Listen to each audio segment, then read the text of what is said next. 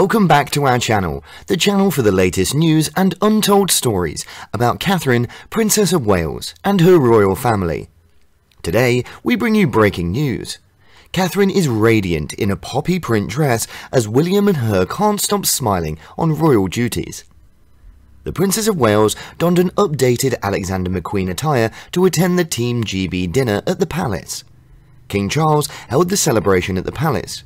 Medalists from this year's Summer Olympics as well as Paralympic Games were recognised at the gathering.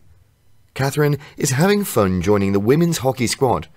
Team GB won 27 gold medals out of an overall total of 67, a greater number than in London, achieving the best ever tally compared to the foreign Olympics. In the meantime, the Paralympics Great Britain team came back from South America alongside 147 trophies, which includes 64 golds. During the festivities, Catherine revealed that Princess Charlotte is discovering how to ride a bike. At London early in the morning, there was an elaborate procession along with the festivities. An identical gathering took place in Manchester earlier. Catherine's outfit seems white silk featuring a red and dark poppy pattern from Alexander McQueen's Pre-Spring, also known as Resort 2017 line. It was a tailored V-neck bodice, outlined waistline beyond a flowing skirt and lengthy arms with a 1970s feel. The dress additionally features pleats at the center waistline and cuffs that are gently pleated at the top of the shoulder and forearm. At the wrist joint, there's a pair of two tiny ornamental buckles. Additionally, there had been some speculation regarding whether Catherine's outfit had to be a strip across the torso where a V-neck descends. I eventually found transferable images. Consider a better view. A couple of people have pointed out the fact that the flower pattern also recalls the famous McQueen skull theme, which I totally overlooked. I'm able to recognize the illusion by observing the two separate red groups and the highest point of the layout as the eyes that recede and the lowest as the parted lips.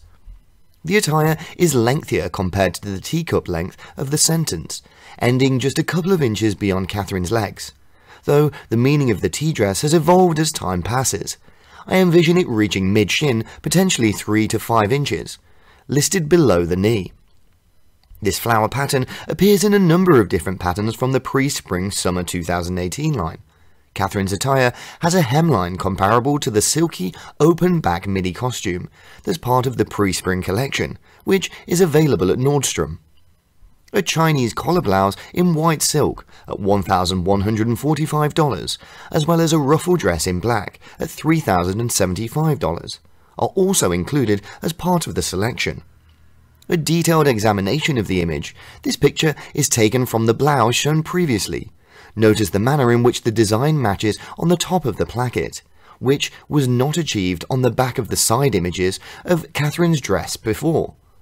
Catherine paired alongside the Miu Miu bow embellished leather crossbody bag, which we first spotted on the Canadian trip.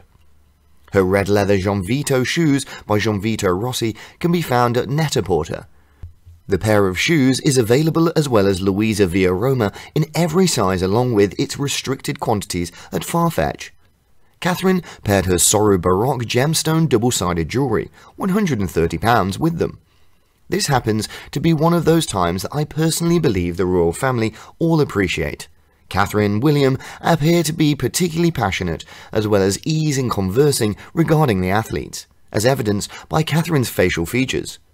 It seems that there have been discussions regarding the Resort Prepared to Wear collection, commonly referred to as the Pre-Spring collection, alongside their lack of similarity to previous resort designs. It's an interesting subject, and we'll go across it throughout our following articles. Thanks for watching today's video. What do you think about her outfits at this event? Please let us know your thoughts, and goodbye for the time being.